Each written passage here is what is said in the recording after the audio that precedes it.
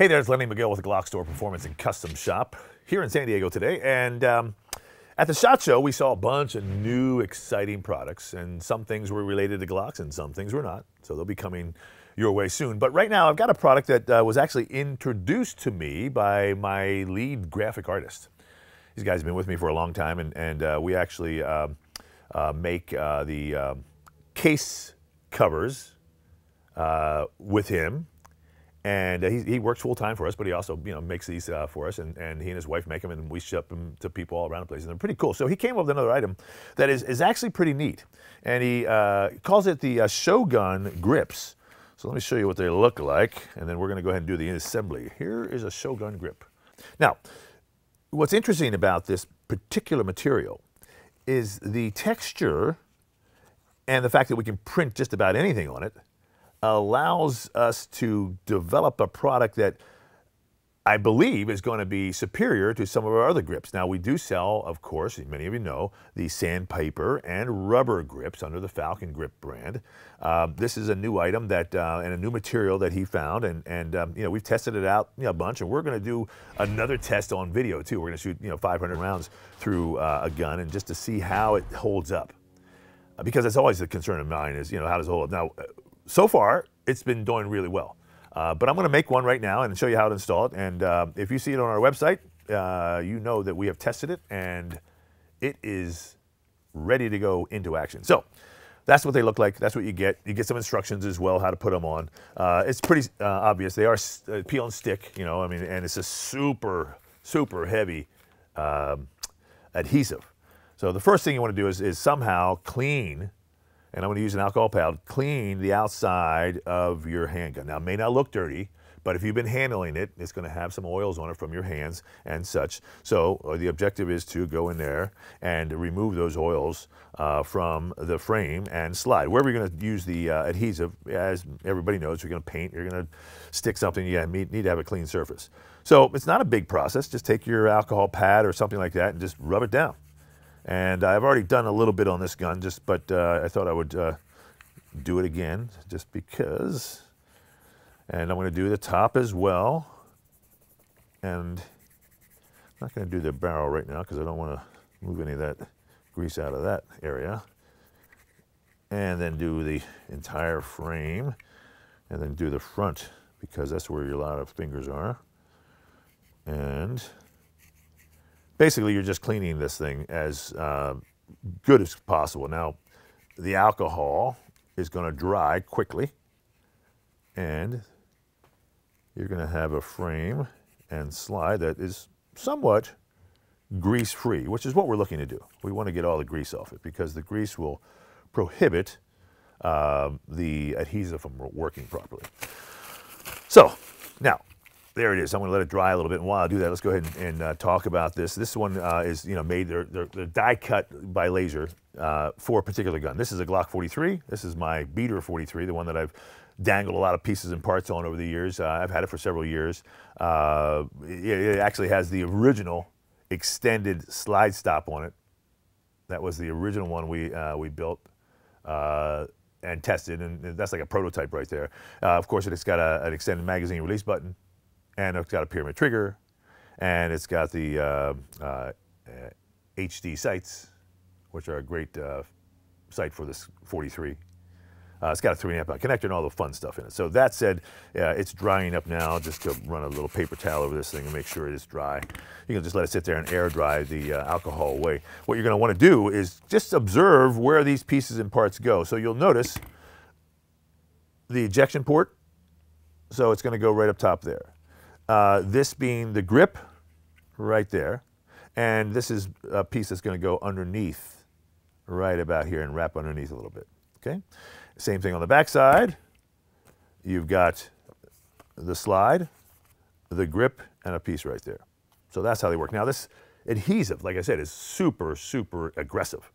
So the way you're supposed to do this, and again, I've only done it one time, so I'm going to do it again here, is you want to get the frame wet a little bit. Now, not soaking wet, but damp.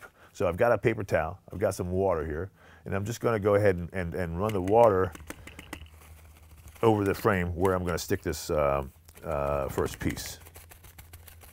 And I think it's going to be on this side, so I'm going to just now. The reason we're doing that, just so that the adhesive doesn't set up so quickly on there, and it just will help you adjust the positioning. Okay, so a little bit more, and again, not too wet, but certainly not dry.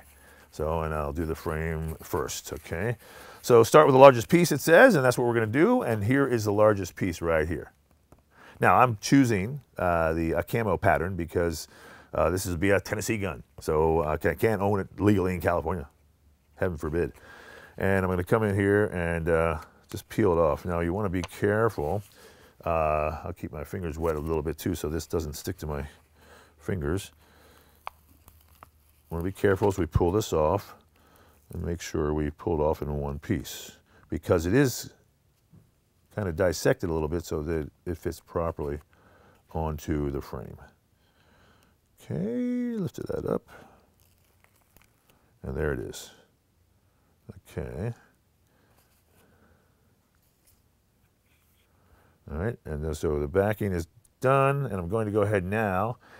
I'm going to line up around the magazine release button, and that's it right there. So there's the magazine release button, and I'm just going to worry about the bottom part first. And you'll see that it's actually going to be really close to the bottom, which is where I want it to be. And then here, and we want to be careful not to be on top of the magazine release button, but just up to it, because we don't want to impede it whatsoever. Okay, and there we go. And looks like that's working. And I want to take it right on the top of the slide. And I want this to be down here. Okay, that goes there. Again, we want to be careful not to intersect the slide at all. Okay. So this goes here, and then I'm going to come around to the top here, and I'm going to just peel these around and give it a little bit of water, just a little damp.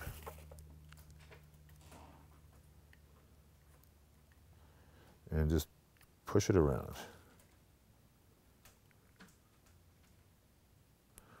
All the way around.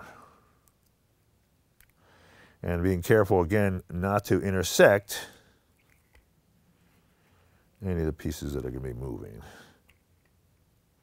Okay, so there it is. It's basically, it's on. Okay. All right. So that's basically step one. And it looks pretty cool. All right. Now, I'm going to go ahead and do the slide. Okay. And I see I could have brought it down a little bit. I am a little crooked, I got to be honest. You know, it's not perfect. I could have brought it down just a little bit, and I may see if I can come back out, but it looks like it's on. So it's okay. It's not great. I could have done a little better job there and bringing it down here at this part. That's just operator error there. Magazine button still works. That's good. So let's go ahead and do the slide real quick. I'll wet the slide up a little bit just so I can adjust it. Now, I didn't see that until it was too late. I think you could adjust it before if you're paying attention. I got distracted somehow. And here comes the slide part. And this guy, again, we're very concerned about the ejection port.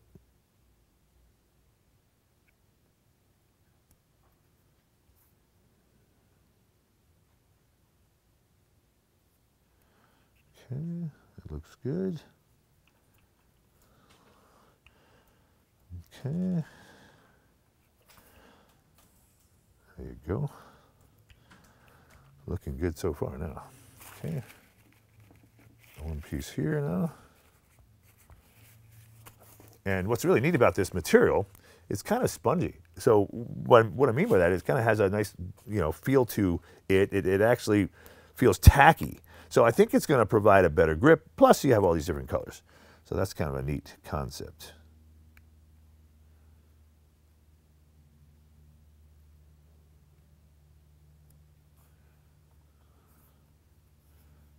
All right, there we go. So far, so good. Like I said, so here's step one. Let's have a look at that. That's kind of neat, huh? Okay. Now, let's go ahead and do the backside. Again, take my little bit of wetness.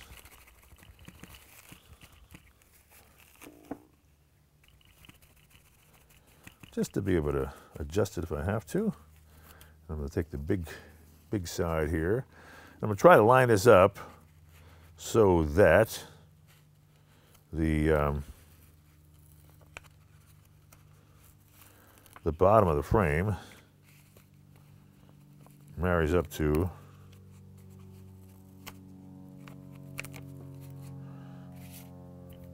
the bottom of this piece, and that's going to be my benchmark. So here's the magazine button too. So I'm going to marry that up perfectly.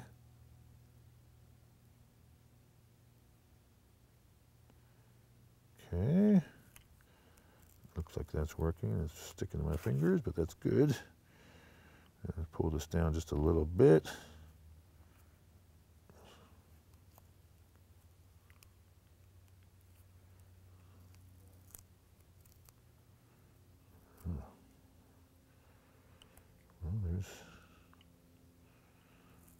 There's one, and the last piece here.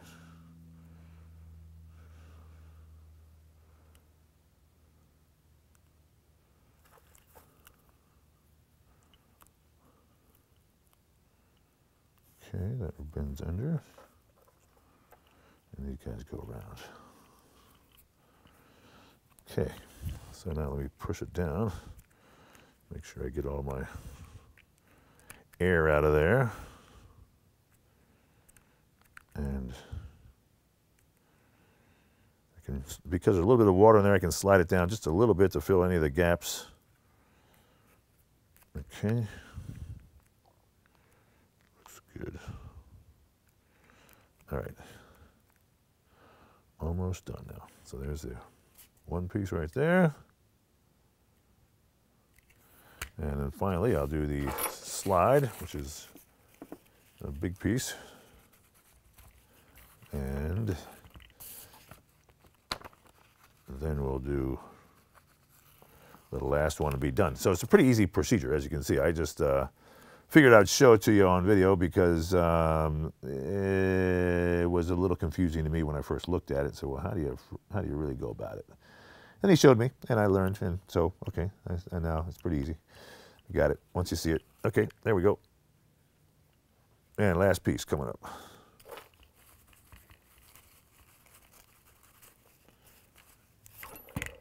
Okay. All right, so this will be pretty quick, pretty easy. You can do it yourself at home. We got a lot of patterns, bunch of different options. You'll see some of them fly by on the screen here as I finish this last piece. And let's see here.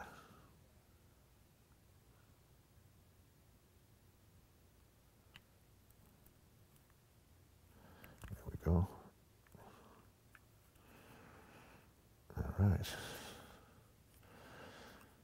All right, so the serial number is still available. And there is the Showgun graphic for your Glock. Pretty cool. Now, it looks cool, right? Okay, then that's, I'm always into that, right? How's it look? It's cool, yeah, it's cool, okay, that's cool. That said, now, how does it feel? Well, it feels pretty good. It has a nice tackiness to it. And that's one of the things that really got me. Okay, so it's not like a sandpaper grip, and it's not like the rubber.